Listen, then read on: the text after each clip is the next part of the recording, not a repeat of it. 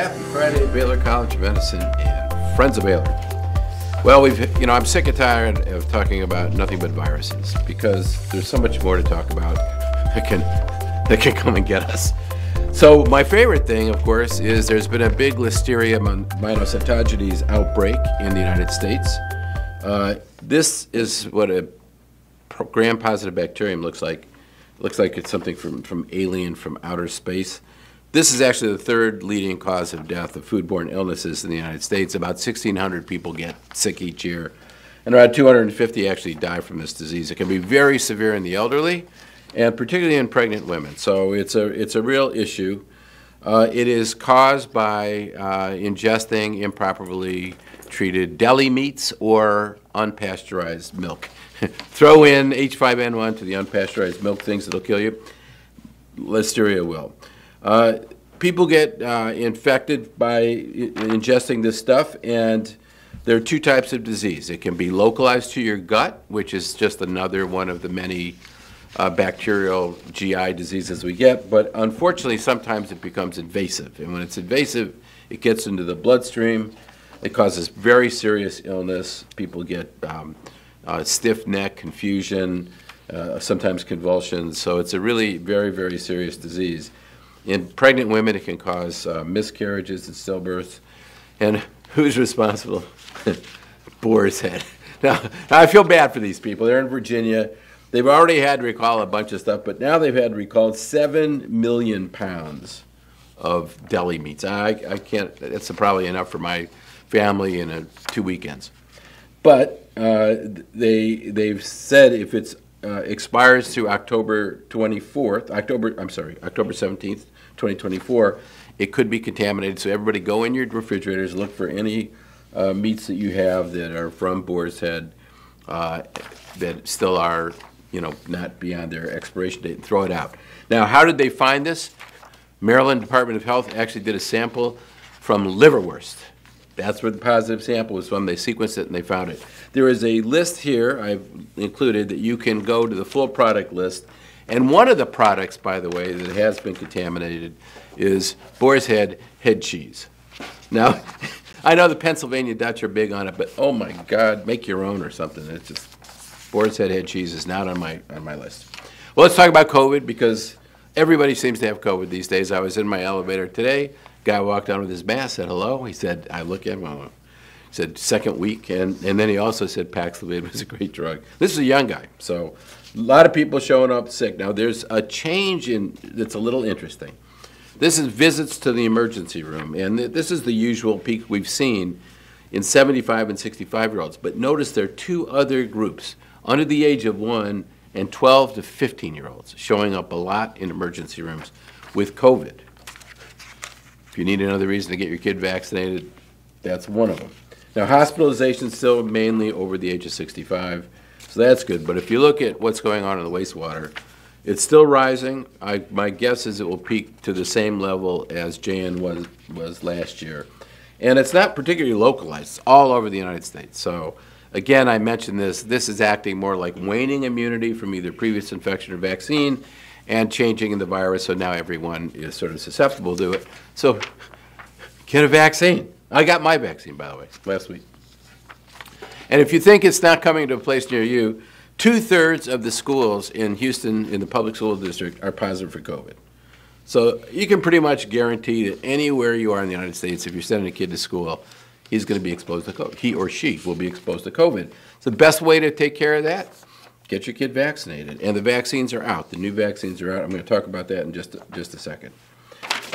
What's going on in the evolution of the virus? Right now, the main strain is KP3. Now that is this aqua color. KP3 is the dominant strain. And I'm going to show you a complicated diagram, but this is really very insightful. Remember, 2022 Omicron came from South Africa. It was a lot of changes, 25 mutations. Became the dominant strain in 22.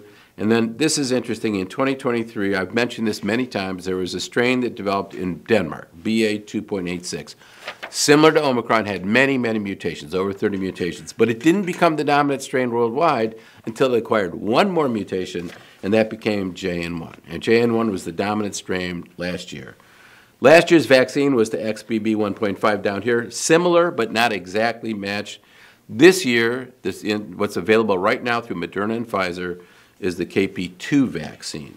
So that's what I got, KP2. KP3 is the dominant strain, so it's closely related and should be a match. What's interesting, just like with BA 2.86, there is a new variant, XEC. It is a recombination of two lesser variants, KS1 and KP3.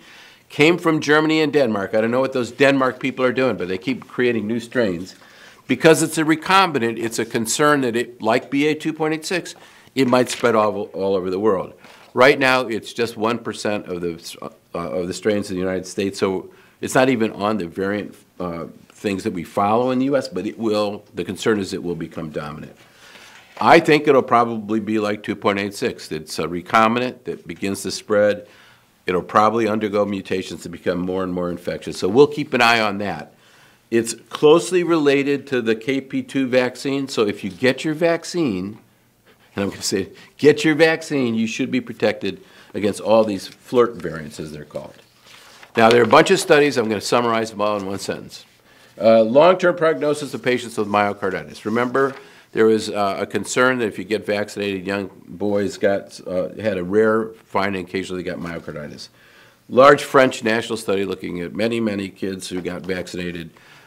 Of the kids that got myocarditis, it was very mild, much less than serious other forms of myocarditis, so not a real concern. Nature article looking at mucosal delivery of vaccine. We've talked a lot about when you get an IM injection, which these are, it creates antibodies, IgG and IgM, that are very good at protecting you from systemic circulation. Doesn't prevent entry of the virus through the nasal mucosa or any of the other mucosal surfaces. So that's why we've talked about nasal vaccines.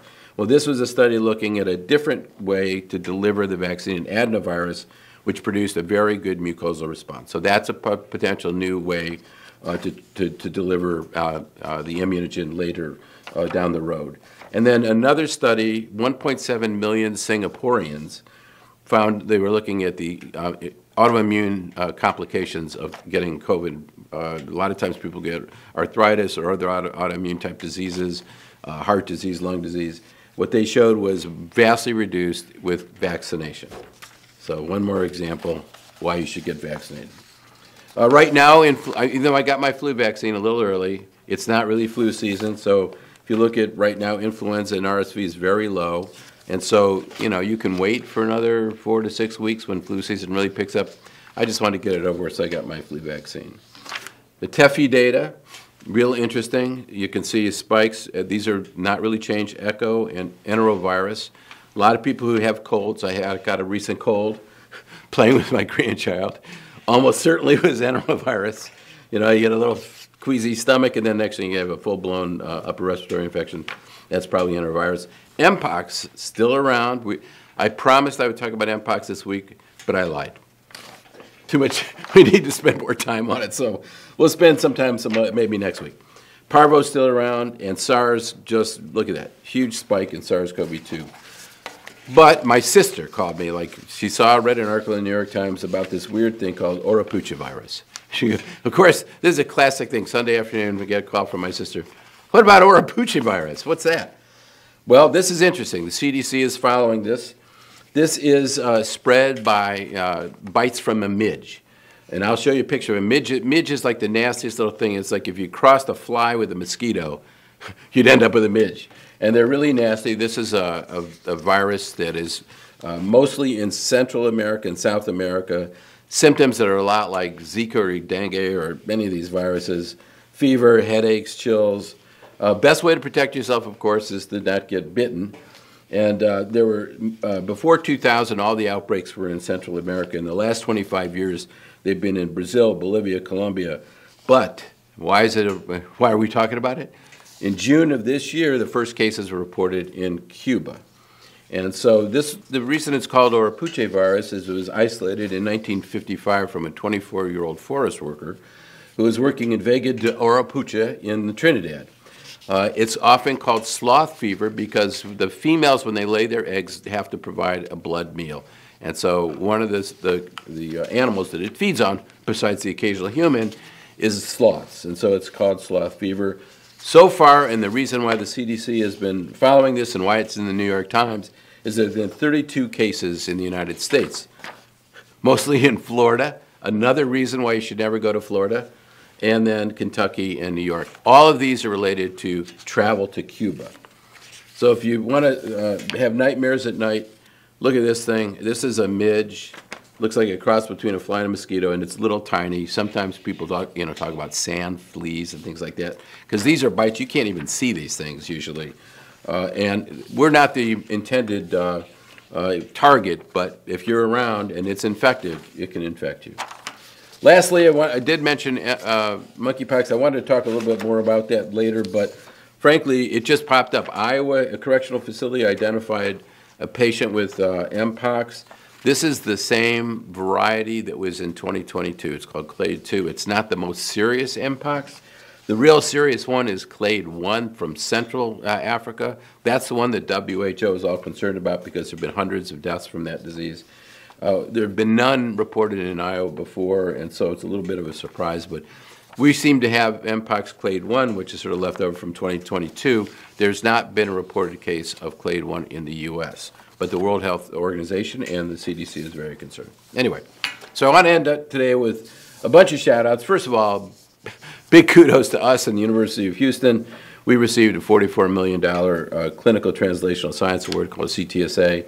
This is a highly competitive award, and it really is there to build infrastructure for clinical trials. We joined up with the University of Houston to submit our application, and a giant shout out to Dr. Chris Amos and Fasia Conwell at Baylor and Dr. Betting Beach of University of Houston. So really important for building clinical trials infrastructure.